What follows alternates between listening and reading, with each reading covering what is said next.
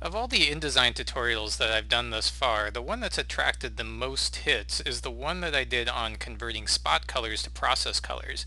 And as a result, I've realized that there may be a need for a more general tutorial on prepping your files for the printer so that you can be sure that they'll print correctly. Now, over the years, through some trial and error, I've developed my own pre-flight checklist that I check through every time I'm getting ready to send a job to the printer. And I'm going to be sharing the details of this checklist with all of you in a series of 6 videos, this video being the first of the 6. And after you watch all 6 of these videos, you should be on your way to providing your printer with flawless press-ready files. Now, I should mention that InDesign CS4 has a great new pre-flight tool that alerts you to any problems with your files, and to a large extent this new feature makes my own more manual checklist a bit redundant. But even so, you still need to understand what that pre-flight tool in CS4 is telling you, or it's not going to be very helpful. So providing an overview of all of the things you need to be mindful of when prepping your files is my goal in this series of videos. Now, one caveat is I should mention that this is not a tutorial on ensuring color correctness. It's of course important that the color of your end product matches the color that you see on your screen, but ensuring that happens is a large separate topic for another day. Now, the one thing I will say about this, though, is that I very strongly recommend that once you send your files to the printer, you should definitely request to see a hard copy, color-accurate proof before your job goes to press. This is your big chance to make sure your colors are outputting the way you expected, and to do a final check to ensure that there are no other errors in your document that you may have missed earlier. And one last thing before I dive into checklist item number 1, I should say that at this point in the process, when your layout is complete and you're ready to prep your files for press, you should have already contacted your printer and asked them to provide you with some specs on how they want you to prepare your files. If you haven't done this yet, do it now, because you don't want to get too far down the road and then find out that your printer wants things set up in a different way. For example, an elementary though crucial question to ask is, if your printer requires that you provide files in InDesign, which version of InDesign should they be in?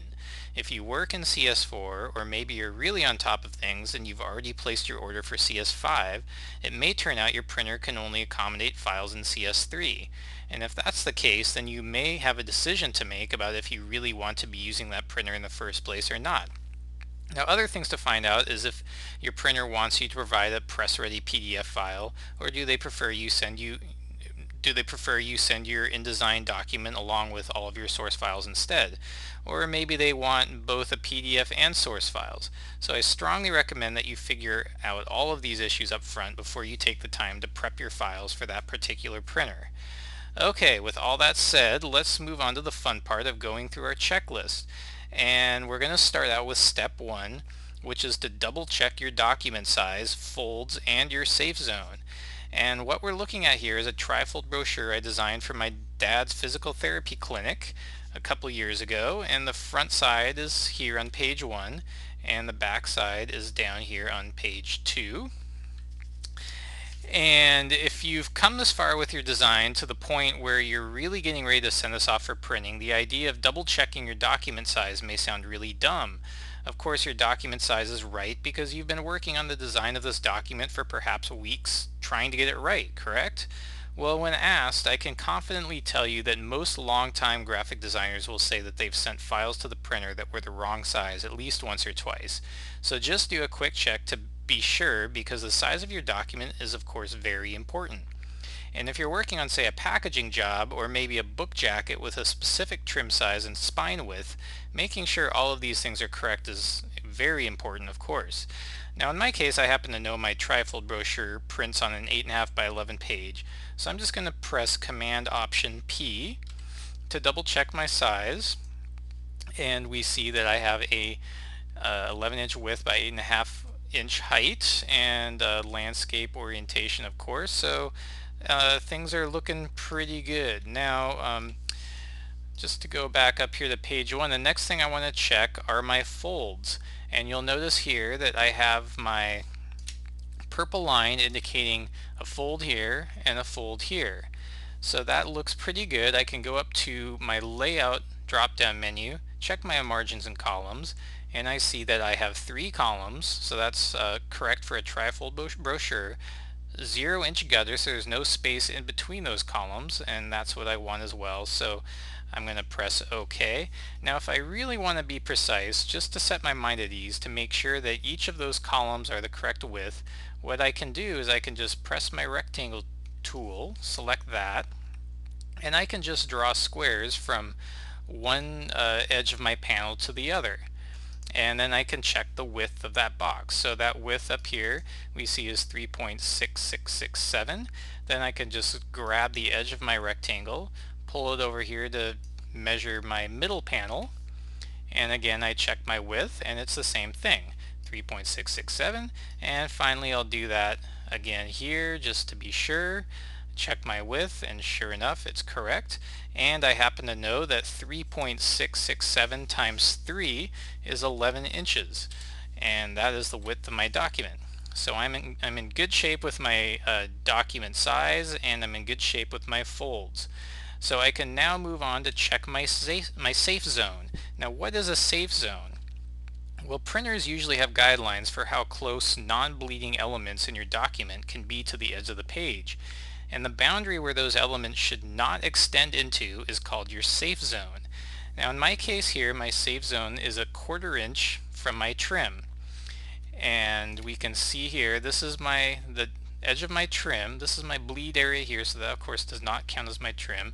And I've drawn 1/4 inch guides here all the way around my document, as you can see. So what I want to do is I just want to double check to make sure that none of my text extends into that area.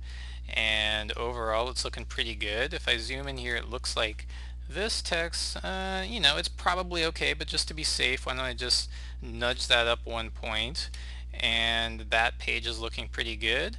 I'll scroll down here, and again here are my guides indicating my safe zone boundary, and that all looks fine. Now of course my color boxes that are bleeding off the edge of the page, of course, are going to extend all the way off the edge, so those are okay.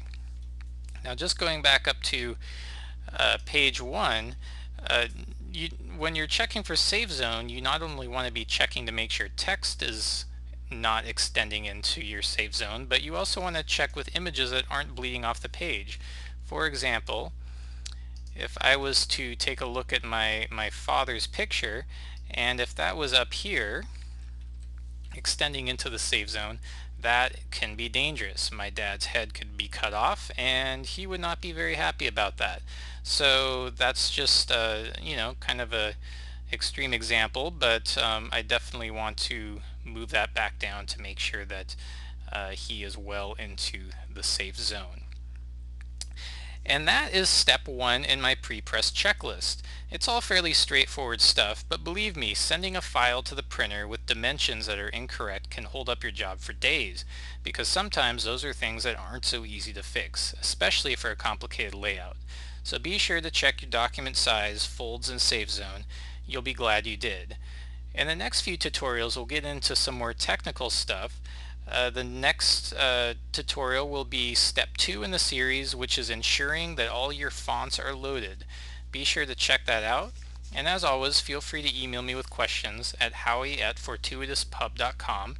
That's howie@fortuitouspub.com, and check out my blog at www.indesignjunkie.com. Thanks for watching.